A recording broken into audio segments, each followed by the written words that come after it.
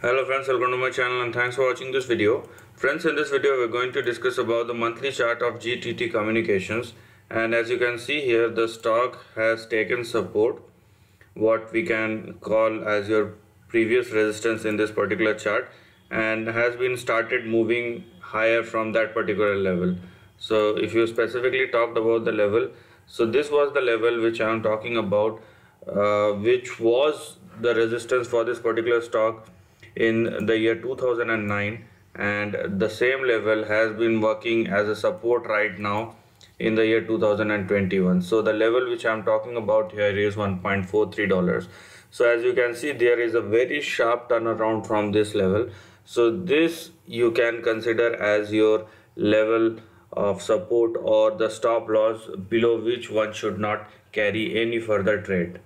Now, because it has started moving up, and as we are not going below $1.3, so the level which we are going to look at on the upside,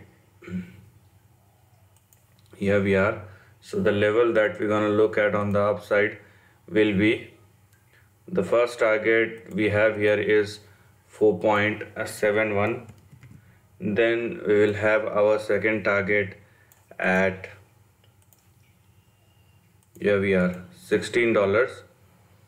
and if there is a potential, okay, if there is a potential, then in that case one more target to be added here will be this level, which is around $24 on the upside.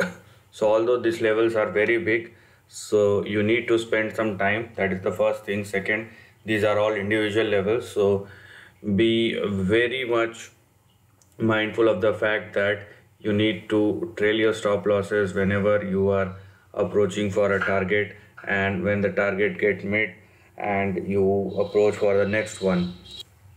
So these are important things to understand here.